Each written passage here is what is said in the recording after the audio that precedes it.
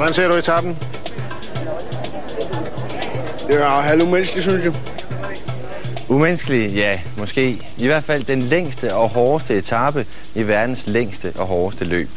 Det var dagens udfordring for Jesper Skibby og de 133 andre ryttere, som stadig kæmper sig frem på de franske landeveje.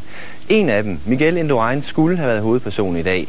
Etappen var planlagt som et triumftog ned til hans spanske hjemmebane, men det blev endnu en gang Bjarne Riis, som med sin gule førertrøje strålede mest. Velkommen til Rundt om Frankrig. I går blev Tour de France kaldt Tour de Riis, men Rumminger, Olano og Indurain kunne måske lave om på det i dag. Det var i hvert fald sidste chance for det store angreb på danskeren i gult. Den nordspanske by Pamplona kender vi først og fremmest fra tyrevæddeløb. I dag var Pamplona målby, både for Tour de France og for den baskiske frihedsbevægelse, som truede med terror.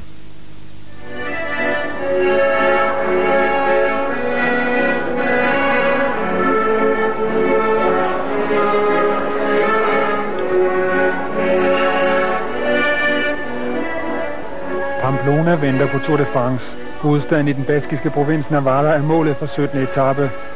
Miguel Indurain er vokset op her. Han er byens stolte søn og synlig overalt. ¿Cuánto costa Miguel Indurain? 1.200 pesetas. ¿Dónde está Bjarne Riis? Bjarne Riis todavía, como no se esperaba lo que iba a hacer este año, no lo hemos sacado todavía, pero para el año que viene lo pondremos con Indurain. Pero del segundo puesto, ¿no? El año que viene. Ganará Indurain el año que viene, ¿no? Si no gana este todavía, no se sabe, pero... El Rey, kongen. Sådan kaldes Miguel Indurain her i det nordlige Spanien, og kælenavn vil ingen ved, selvom kongeriget nok skrumper ind i år. Qui el Rey de Tour de Francia hoy? A ver, ¿quién es el ganador? Yo creo que será el ganador hoy, Indurain ganará aquí. Y en París quedará el tercero. Indurain.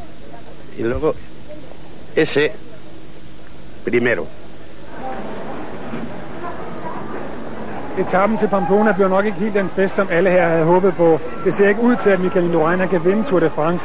Og så har den baskiske befrielsesorganisation ETA her i avisen igen givet udtryk for, at den ikke kan garantere rytternes sikkerhed her i det nordlige Spanien. Derfor havde spansk politi indsat ekstra mandskab langs den spanske del af etappen og i målområdet i Pamplona. Arrangørerne havde allerede inden dagens etape efterkommet et af ETA's krav, nemlig at der udover spanske og franske speakere også skulle være en basker. Klokken 2 i eftermiddags blev opløbsstrækningen langsomt fyldt af tilskuere. Ingen af de lokale havde tilsyneladende ladet sig skræmme af ETA's trusler. Trusler om terror, 262 km, 7 høje og ekstremt stejle bjergtoppe, 40 graders varme og desperat kamp om klassementet. Det var det eneste, vi skulle tænke på i dag, rytterne.